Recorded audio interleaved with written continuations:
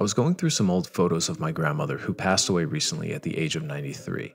I found some of her in her youth that I had never seen before. So cool to see her during a time in her life that I never knew. There was just one problem. That's not my grandma. This is. There's a lot of talk about how AI is going to change our future, but now with the ability to alter photographs and videos with a swipe of our finger, it got me thinking, is AI also changing our past? Hello puppets, welcome to the channel. I'm MetaPuppet. Hit subscribe, or don't, no pressure. So in what ways could AI be changing our past? With photography, digital restoration has been around for a while, but not like this. Magnific is an AI upscaler that enhances an image not just by upscaling, but also by what's referred to as hallucinating. It's actually using a form of stable diffusion under the hood to dream up details in the image. And I have to say, it does an incredible job at it. And people have been coming up with some crazy use cases for it. This has got to be one of my favorites. You know those emojis in your phone? Look what's been lurking inside them. I mean, that's totally disturbing. Magnific can achieve upscales as high as 10,000 by 10,000 pixels, too big for YouTube to display. You'll have to download an example online or try it out for yourself.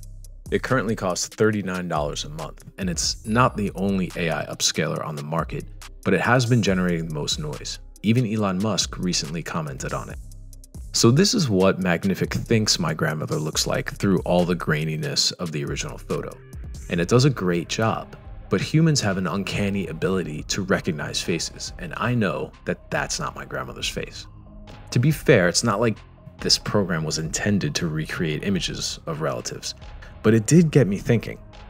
There had never been a time before in human history where we could capture our world as it really was until the invention of the photograph. Up to that point, it was just artist renderings, like drawings, paintings, and sculptures, which are all just interpretations of reality through the artist's eye. But when photographs came along, we were able to capture reality as it really was, and it was indisputable. You could not change it. Or so people thought. Today, the new camera is the phone, and we use it to manipulate pictures and video all the time, from filters to effects, to now even being able to remove someone from the background, or move ourselves into a different position. I mean, who here remembers taking pictures on a film camera and trying not to blink during the flash? That's why people counted to 3 back then.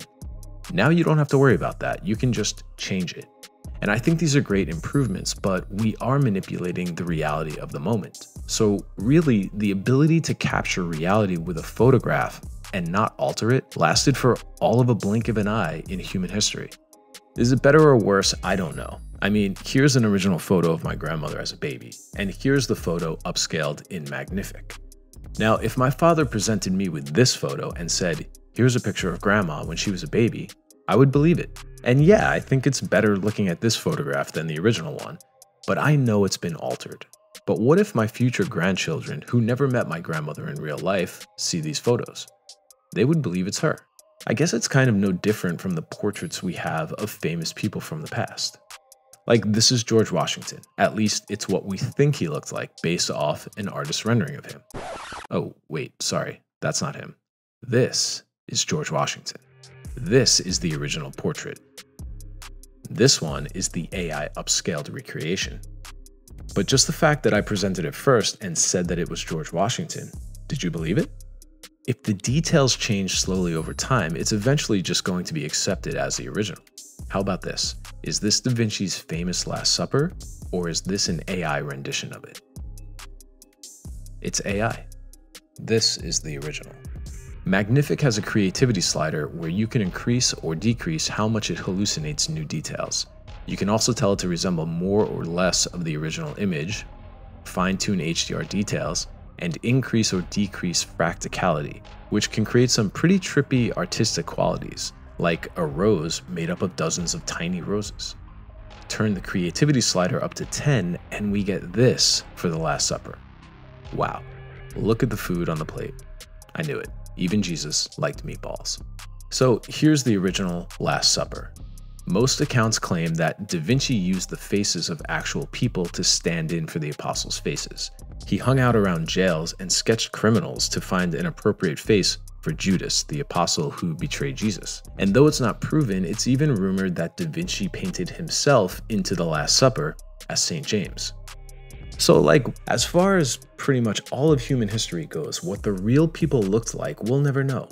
And ironically, despite all of the technology we currently have and the millions of photos and videos that are taken every single day, future generations might not really know what we looked like either. So would you rather have grainy, hard-to-see images of people from your past or upscaled, reimagined pictures that look like them, but you know is not really them? Let me know what you think in the comments. And just for fun, here's a picture of the oldest surviving photograph that we have. And here it is with the AI upscaler. Which do you like better? Let me know down below. If you want to try Magnific, I included their link below. Subscribe to the channel and hit like if you like the video. Thanks for watching, and I'll see you, or a version of you, in the future.